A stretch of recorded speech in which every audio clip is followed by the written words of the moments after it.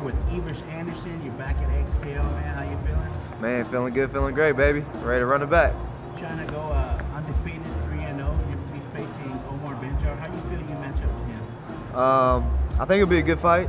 I plan on taking advantage of keeping it on the feet, going down to the ground if it need be, utilize my ground and pound. I haven't watched much footage on him, but from what I have seen, I think I can expose him in certain parts of his game. And come July 13th, have the whole city of Dallas to see it. How's the training going out there at Guy Messer's gym?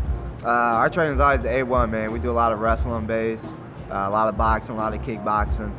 Those are my fundamental bases anyhow, so I fit real good in there. I'm not really into gym hopping. I'm pretty loyal to the gym, and getting better every week, man.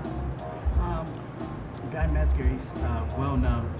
Do you ever look into his history, like the Lions Den, and how he got brought up with Ken Shamrock, and now he's a coach? Do you see some of those things that he might have been taught teaching young? Absolutely, man. I feel like I was drawn to Guy's gym. I always tell the story to him when I'm from Michigan, and I remember when I was in I think like 9th or 10th grade, they had a video game on Pride, and he was on there. And I used to use him on the game. When I moved to Dallas, I had no idea he was from here. So when I realized, when I was Googling local MMA gyms and seeing Guy Metzger, I just went back to being a kid, and I was like, oh man, it was only fate. I was like, I'm totally going there. And ever since then, man, we've been off and running.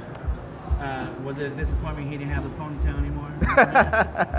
Nah, when I met him, man, he looked just like on the video game, but bigger. I was like, man, this is you. Yeah, so meeting him and then him having as a coach, how did that relationship build? It took a while. If you know Guy Metzger, if you ever meet him, he personifies a true martial artist, man. He walks the walk, he talks the talk. When you meet him, he just that vibe, that aura he gives off, and he takes some getting used to. But after a couple years, showing my consistency, training, every day in the gym, he finally gave me that shot, and I wasn't gonna waste it.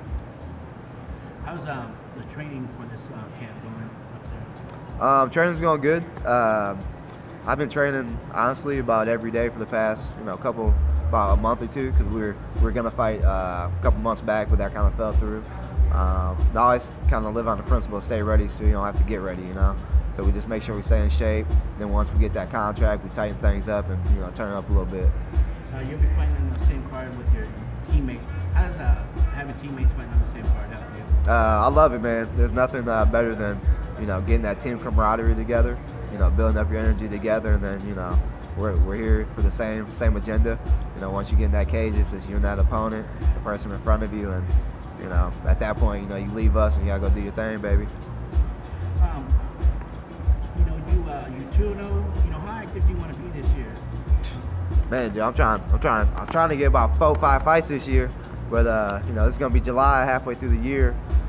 So come, I'd like to get squeeze in about 3 more. Get maybe 2 in this next quarter and 1 at the end. So hopefully at least 3 by the end of the year. And when you get a fight, is that picked through your coach, or how does that work? Honestly, it's a team process. Guy and Audrey are mainly the ones that kind of people reach out to.